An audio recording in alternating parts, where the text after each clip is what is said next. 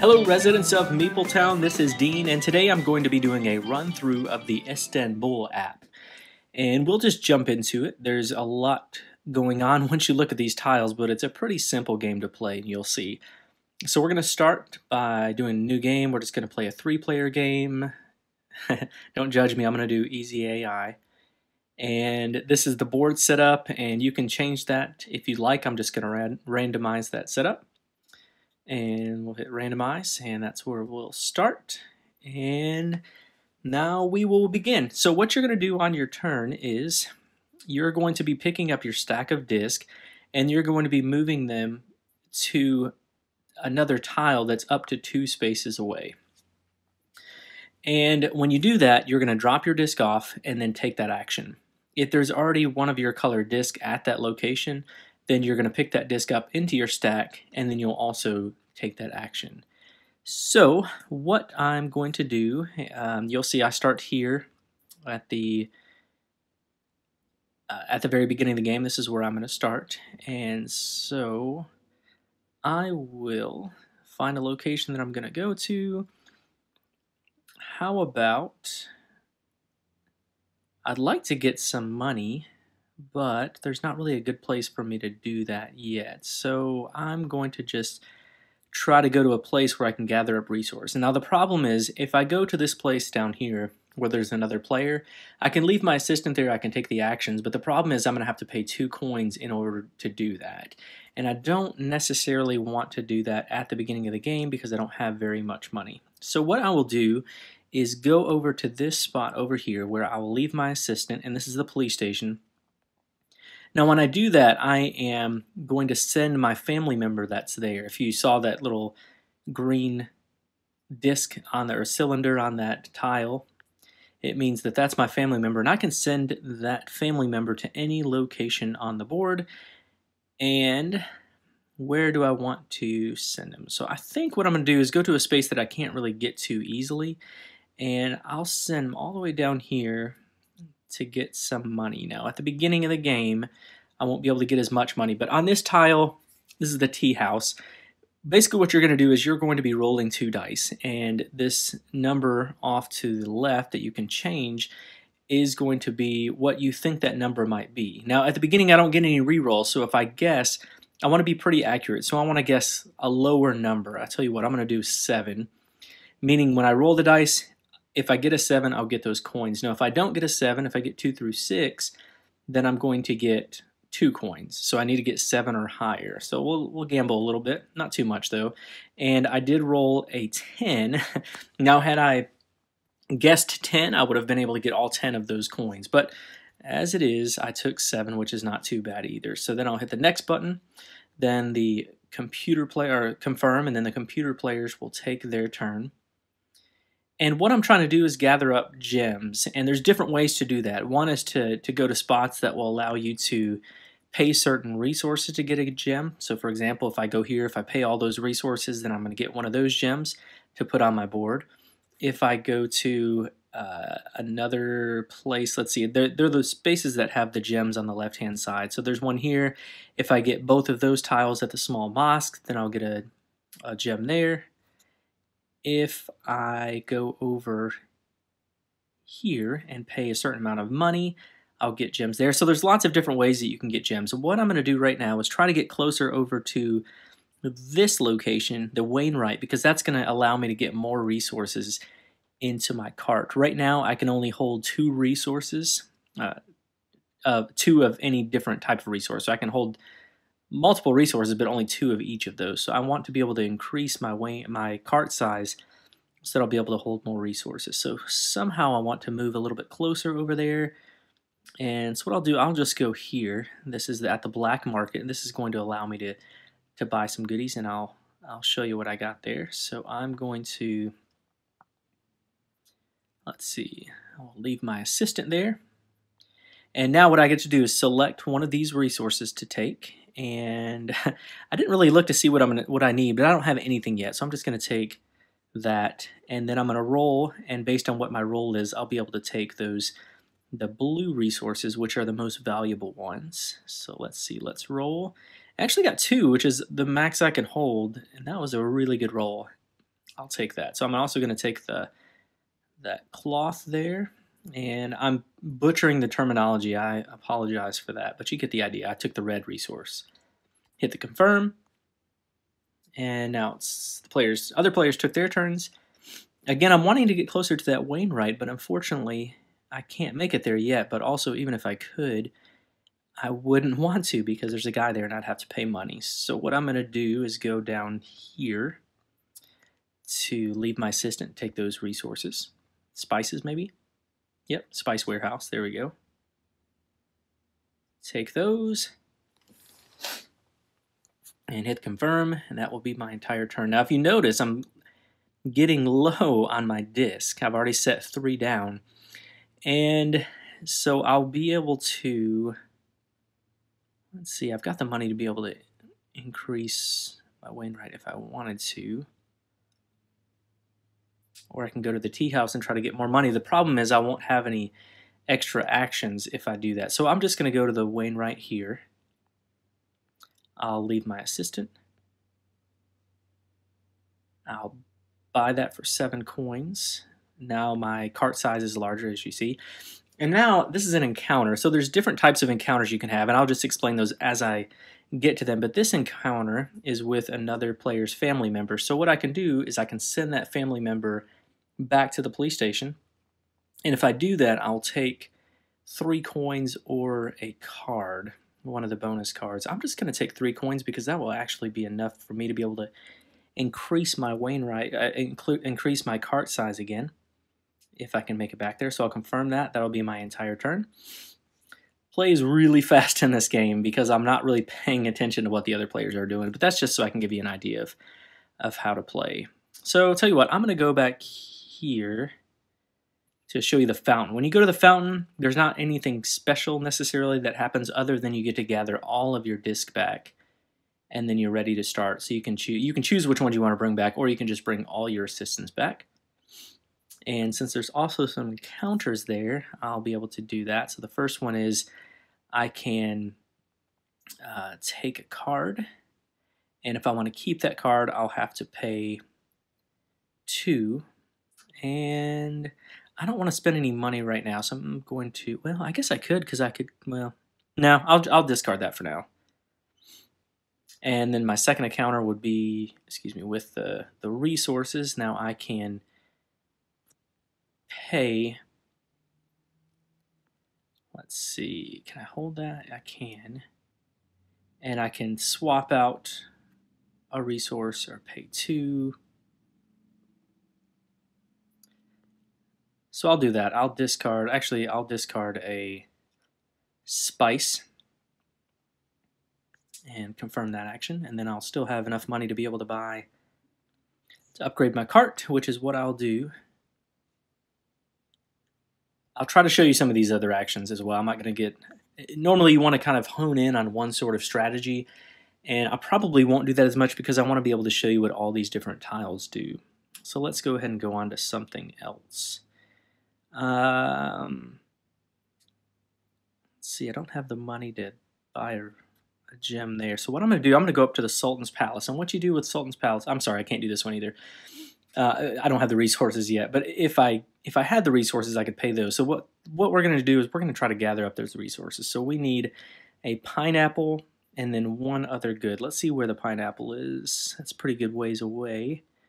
However, let's do this. We'll leave our assistant at the Great Mosque, and what happens here is when you leave your assistant there, I can buy that top tile. So this first one, you have to have 2 of those blue resources, and you only have to have 2 of them, or if you're the next one, 3, and then the next one is 4, but you only spend 1 of them. So I'm going to go ahead and do that, and now I will have an extra disc to work with. And if I'm able to buy the pineapple one on here, then I'll be able to grab the gem from that board. So let's go ahead and try to do that. We're going to go up here, leave our assistant with pineapples.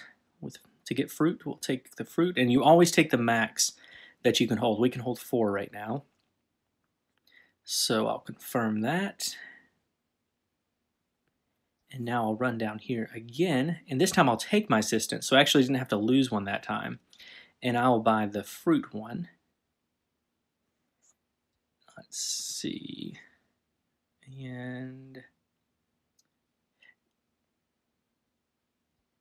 let's see what we want to do. So I wanted to show you this real fast. If you ever have any questions about what the abilities do, the app is great. You can just click on the eye and it'll show you all the different things that you need to do, which is really helpful. In this case, I can for the tile that I had just picked up, I can spend 2 coins, and that will allow me to put a disc back under my stack. And I need money in order to be able to buy those resources. Oh, here's a good way to get some money and some resources. So I will leave my assistant here, and this one changes every time. So once I take this, then it moves on to the next stack, which will be the red, blue, and 3 coins. So I'll go ahead and take that, which gave me the fruit, the cloth, and then 3 coins. I'll confirm that. My turn again, and I'm actually not in bad shape. Maybe I should have played a more difficult AI. Let's see, what do we need to do? We want to be able to... Oh, I can show you. I know what I can do. I can show you how the bonus cards work. You can play these bonus cards at any time. And again, if you have any questions on what they do, you just hit the I button to show you what that is. Well, maybe I can't do that on this one. Oh, the I button on the card. And that says gain 5 lira. So I'm going to use that card just to take the money. And then that card goes to the top of the stack there. So that if I take this spot in the caravanserai, then I'll be able to either take the card that's face up there, the one I just spent, or be able to get some face down card. But what do I need to do? I would like to kind of work my way over to the other side of the board again. So I'm just going to go down here and take the fabric here. Again, I'll leave my guy there and take those, and that maxes out that. And if you remember, I have my special ability that I can spend $2 to return my assistant. I won't do that. I want to be able to have some money.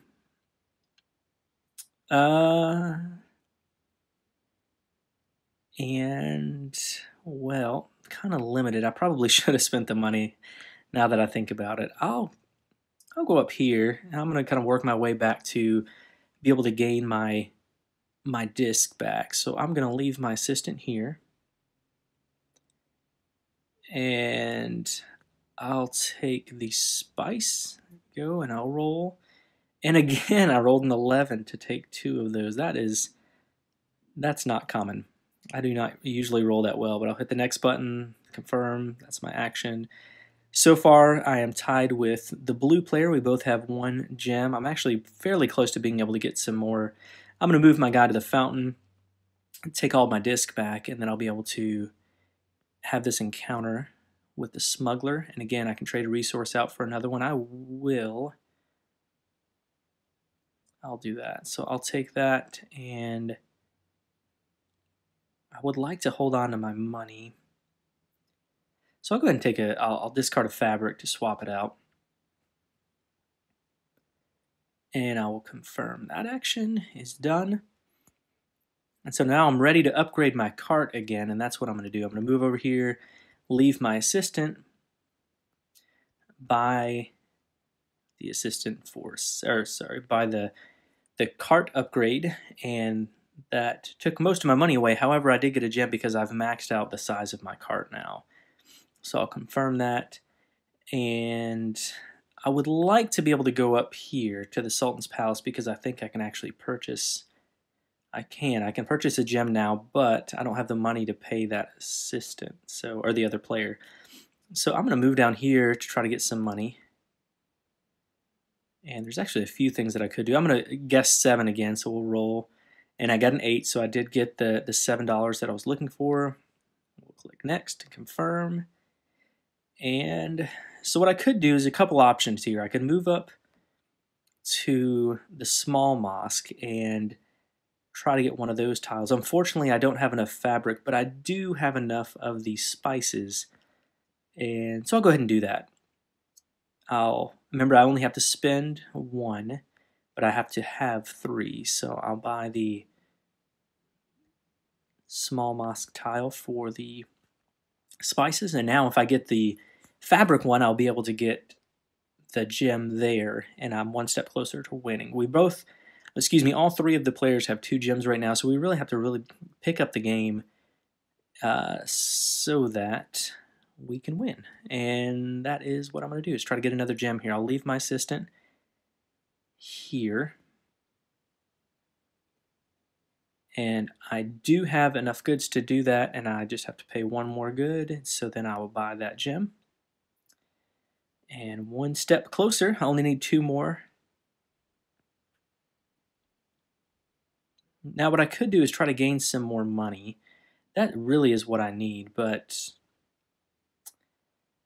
I have to go down to the bottom of the board to get that. It also would be good if I could get some fabric.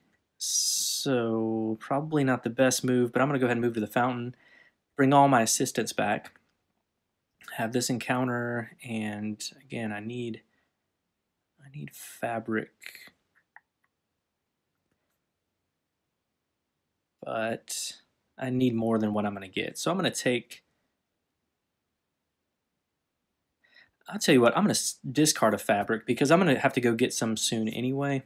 I might as well discard my last one to get that. And I'm going to move over to the police station, I believe, so that, yeah, let's see. I guess I could go somewhere else to get the fabric. Well, I don't really know what I want. What's the best option for me to do here? I would like the spices, so I'll go ahead and take some spices over here. I'll take those. It's probably kind of distracting me from what I wanted to be able to do now. Because I have the green special ability, I can, once my turn, when I carry out the action of one of the 3 warehouses, which is what I did, I can pay 2 lira to gain an additional good of any type. And I'm probably going to pass on that for now. And then see what else I need to do. The blue player just picked up their 3rd gem, I believe, and so we're running neck and neck right now. I can get some money to try to, let's do that. I'll get some money, and that way I can hopefully try to buy, oh, I didn't get it that time. I only got a 6. But that's okay. I'm all right with that. But if I get $4 more, I can spend that to buy a gem up here at the gemstone dealer. But I also need to be able to get to max out on the fabric so that I can get that last tile from the mosque. And then I'll get me 1 more gem. So I'll skip that and have an encounter. So I'm going to take $3, which is going to help me to be able to buy that last gemstone.